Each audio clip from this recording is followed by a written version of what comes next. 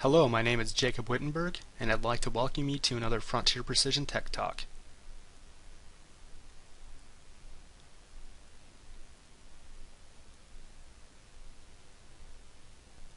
In today's session, we will show you how to use Trimble's data transfer utility to transfer files to and from a Windows Mobile handheld.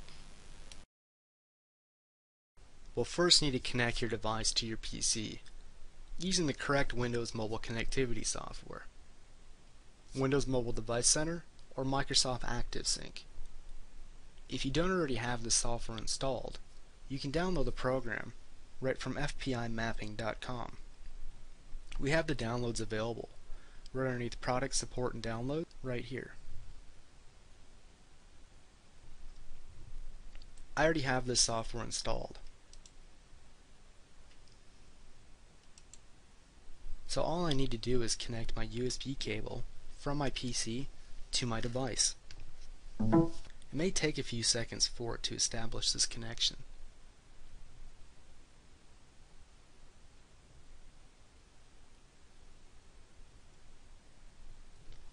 Always remember to connect to your device without setting up a partnership. So with Microsoft ActiveSync, I would want to hit Cancel. With Windows Mobile Device Center, I'm going to click Connect without setting up my device. Now that I have a connection status, I can minimize this window. Data Transfer Utility can be opened as a standalone utility from your Start menu or from within Trimble GPS Pathfinder Office software. You can click on the shortcut key to the left or go to Utilities and Data Transfer.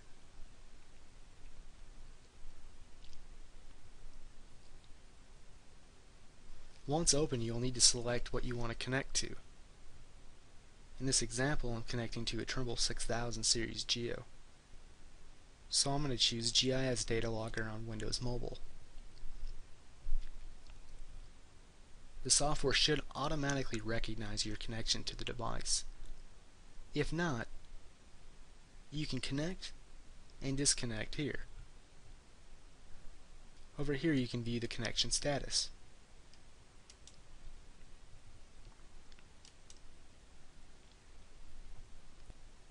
Then you will need to select if you are sending data to the device or receiving data from the device.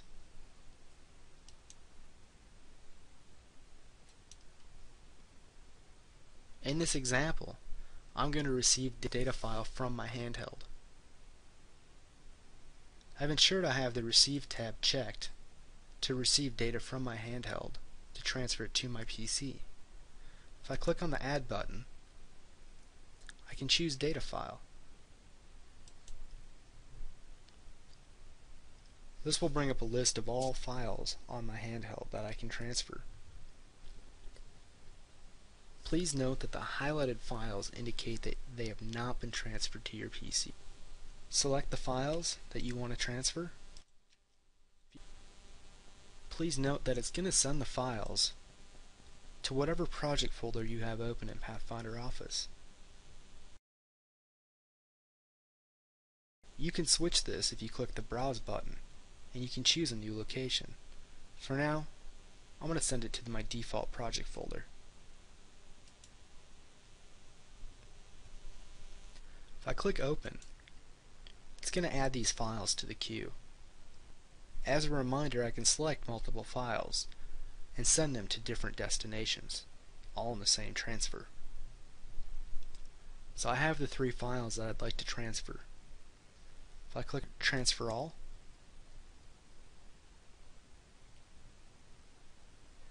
it's going to convert the raw data file SSF file on my computer. This may take a few minutes. My transfer is complete. I can view a log file by clicking on More Details. For now, click on Close. If I open the folder that I sent the data to, I can now see that all the files are stored as an SSF. I can also send files to the handheld. If I click on Send and go to Add, I can send data files and imported files. I can also send data dictionary files, waypoint files, and also background files, and a few other options as well. Essentially it works the same way. If I click on Data File, I can send this data file back to the handheld.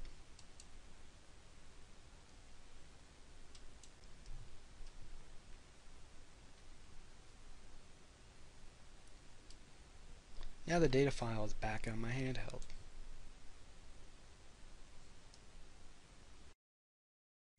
This concludes our Frontier Precision Tech Talk on transferring data to and from a Windows Mobile handheld using Trimble's data transfer utility. Hopefully you found this video beneficial and will join us next time. Thank you.